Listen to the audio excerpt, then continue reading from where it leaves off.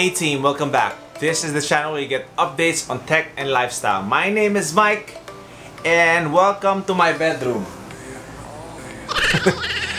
Usually kasala tayo, but it's being occupied by the family watching Back to the Future sa Netflix. So dito muna tayo sa kwarto, medyo maganda yung lighting dito.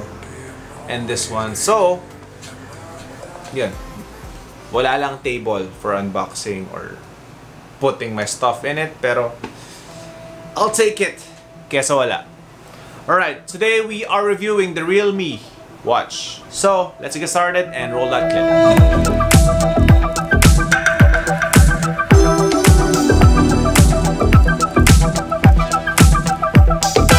Wow, Realme. There's no stopping Realme launching products after products after products. Kaka-launch lang Realme a couple of months ago na Realme 6 series nila. And then nag-launch sila lang AIoT devices, which I will link up here. If you haven't watched it, please do. And then, they launched yung Realme X3 nila along with the Realme watch.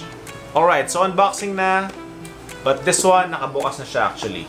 I was using it for days now.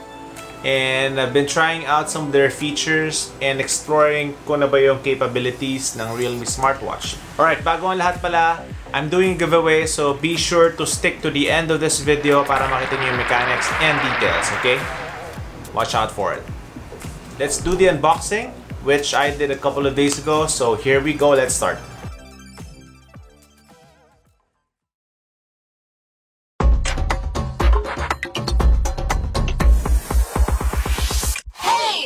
Watch me! Let's look at the box first. Same as any Realme box, it's color yellow. A very bright and happy color. The type of yellow na hindi masakit sa mata. At alam mong Realme siya, the Realme yellow. Bright, happy color. Okay. Inside the box, you can see the watch kagad. Tabi na muna natin ang watch. And then, dun sa box, makikita natin ang magnetic charger. Also, meron tayong instruction manual. Well, sa akin, naka-ibang language siya. Alright, pero walang adapter. So you can plug this to any USB adapter or charger. Magnetic charger right there. Yep. Okay, so let's start naman with the watch itself. So let's check out the build and design ng Realme watch. Plastic housing, body niya, yung button on the side, clicky ang button niya. It turns off and on yung device. Yung silicone niya is soft. I don't think na masakit siya if you wear it for a long time. But I think this is a nice quality silicone. Siyempre, yung mapapansin kagad natin dito is ang kanyang shape. Makikita naman natin para siyang Apple Watch. Inspired siya ng Apple Watch. And then, yung watch, wala siya masyadong branding. Makikita mo, minimal look. I mean, it fits to any outfit kasi it's black, it's sleek. You can also see on the side may chrome finish siya which is a nice touch dito. Medyo curve yung edge niya. Display niya hindi siya sagad sa edge. Meron siyang bezel. Makikita mo sa chin part niya medyo malaki ang hindi siya naka-frame properly. So I think Gorilla Glass 3 to. Pero still mas mabuti pa rin meron siyang protection sa screen. Sana nasama na Realme or merong isang naka-insert na lang na you can fly by yourself or naka-install na siya. Now, when you wear it, it feels nice. It's light at you won't even feel that it's on your wrist. Hindi siya nakakasagabal. So, ilalak mo siya ng ganyan, then papasok mo na lang siya. It's easy. Wrist check. There. The Realme watch is IP68 water and dust resistant. Actually, sinuot ko siya, hindi ko siya tinanggal for 2 to 3 days. Hindi naman nag-drain yung battery niya kasi ginamit ko siya around 80%. So, pwede for a couple of days na you can use it. 3, 4, maybe even 5. Depende sa use mo sa device.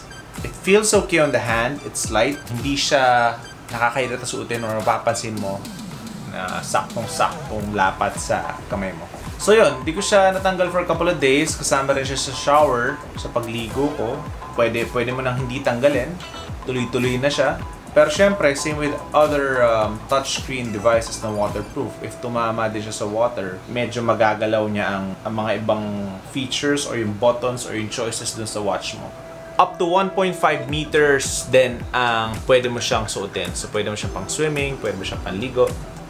So the 1.5 meters, approximately 5 feet. Hindi mo siya pwede pang dive na malalim. Saktong 5 feet pool lang. The watch is available in black. Itong watch mismo, black lang siya available. But there are some straps na also available sa Realme in colors of green, red, and blue. So yung mga RGB primary colors, but really cool ones. Gusto ko yung green particularly kasi medyo army green siya, katulad ng Realme band ko. Speaking of straps, meron kasi siyang easy install, easy remove mechanism dito sa watch. So tanggalin mo lang to, pull it down, and then yun na siya, tanggal. At least pwede mo palitan yung straps ng watch mo easily. I think you can use you can use other straps for this one, pero advisable na mas gamitin mo ang straps ng Realme. Of course, you have to download the Realme app para mas ma-maximize mo ang features ng iyong Realme smartwatch. So when I started using this one, I already got an update sa watch just to improve and for us to be able to maximize yung features ng Realme band. It's now Bluetooth 5.0, but sometimes while I was using it, medyo na-disconnect siya sa Realme 6 ko, and sometimes it's having a hard time connecting. Maybe it's just me, but it's taking a while. Usually, syempre, pag parehas ng device na galing from the same maker, dapat ang connection niya, it's fast, seamless. But for me, it takes a while, pero hindi naman siya nakaka-irita. I was able to get a couple of notifications also when I started connecting it. So, I get text notifications on Twitter. Wait. Alright, when you swipe down, you can see notifications niya from your Facebook, Twitter, or text. And then when you go in, may babasa mo yung buong either comment niya or yung buong details ng notification. And then you can dismiss it, and you can also clear all of your notifications. Yung screen niya is 1.4 touchscreen display or 320 by 320 resolution. Yung colors naman niya is crispy, colorful naman siya. The touchscreen display is 1.4 inch, 320 by 320 resolution. It looks crispy, it looks colorful. I mean, very straightforward yung Realme watch. Wala siyang transitions or animations or anything, but it just works. Okay, sa kanyang outdoor visibility, when you go out, can you see it? Dahil nga sa kanyang IPS screen. I mean, yes.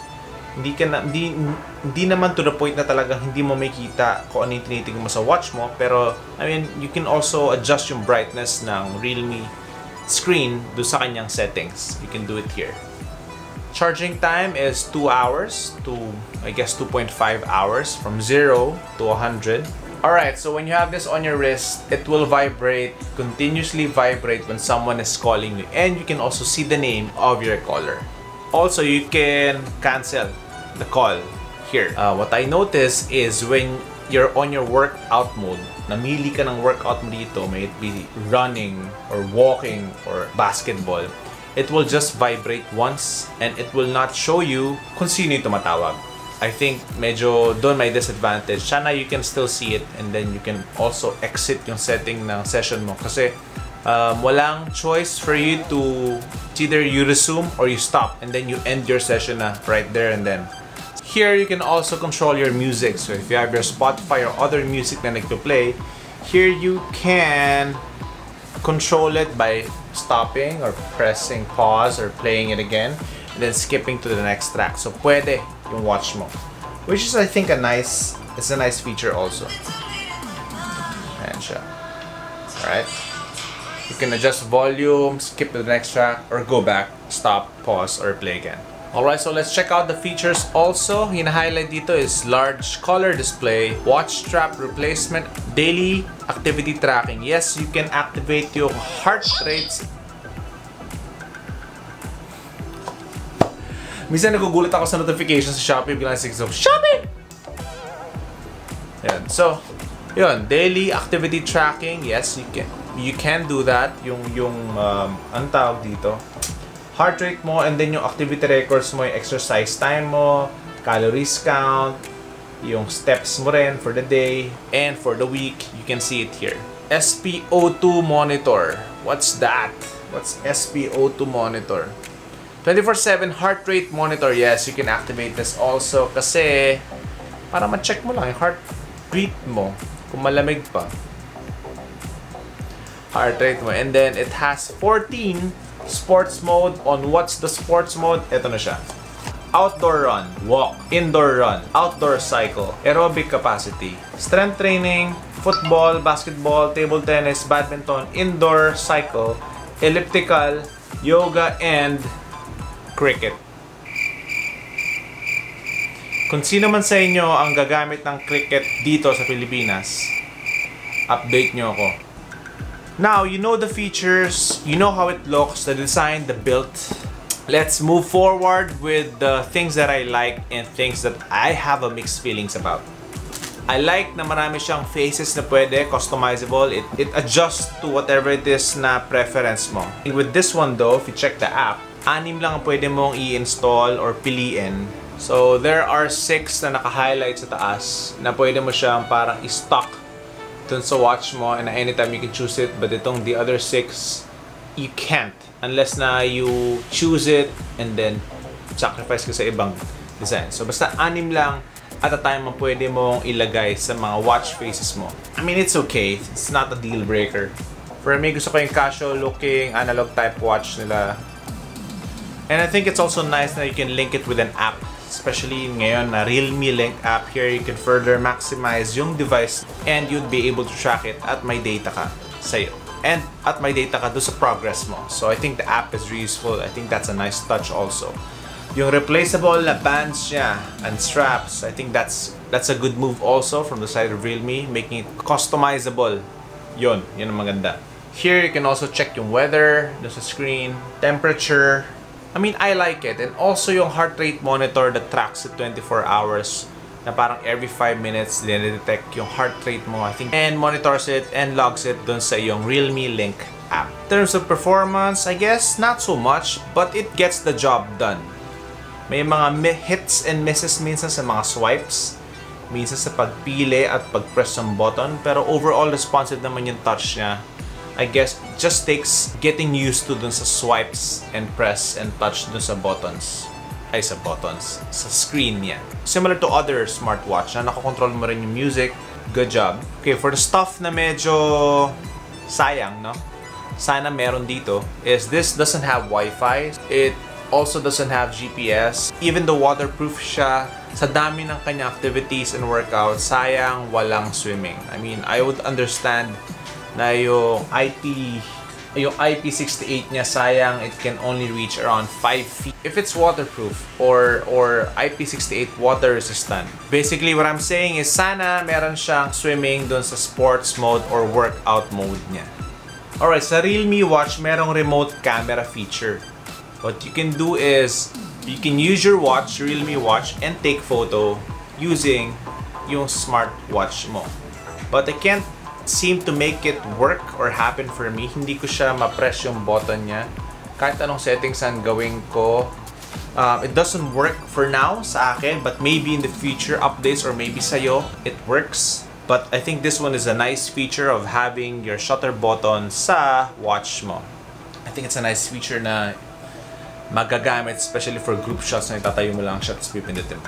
Sana rin may timer, no? When you hold it, it doesn't work for now, but maybe on future updates sa phone nyo or sa watch nyo, gumana na siya. Now, this device is not perfect. It's not for everyone, but then again, may mga target market ang mga device like this. Is it a good entry-level smartwatch? For me, yes it is. With the right features, material, design, and also I think this can be a good start if you're investing on a smartwatch. So magkano ba tong Realme smartwatch? How much is this and is it worth it? It's priced at 3,990 pesos. But wait, there's more. Meron 1,000 peso discount sa Lazada on July 15 for their mid-year sale. So mid-year sale ng Lazada, the Realme watch na 3,990, 2,990 na lang. I think that's a pretty good deal. Something that's sleek in design, gets the job done with the right smartwatch features. I think it's going to be worth it at price na 2,990. I think sulit na siya for me. Okay game, so I mentioned kanina na meron tayong giveaway. Ito na siya. So, I'm giving away this Realme 6 backpack. Really big. You can fit a lot of stuff here. Laptop, notebooks, tablets, cell phones, chargers, whatever it is. But this one, we're giving away this one. And also, a Realme 6 neck pillow. Not just another neck pillow kasi this one has premium quality material. It's really soft. Akin na lang kaya to. Alright, so I'm giving this away, these two, to one lucky subscriber. Ano ba ang requirements for you to join? All you have to do is subscribe, hit that bell icon, and then comment down below on ano bang tingin nyo sa Realme watch. What do you think about the watch? Let me know down at the comment section. Hit that like button na rin. And also share this with your friends and family. Tag me on Instagram and Facebook at Mike Soon. On Twitter also, I am there. So let me know. Give me some love. It's free, guys. It's free anyways. So we'll choose one winner when we hit 400 subscribers. 400 subscribers. We're giving away the bag, the neck pillow. Alright? And then we'll announce the winner on my next video. Alright, I guess that's it. So thank you so much, team, for watching and supporting this channel. I guess I'll see you guys in the next one. Peace!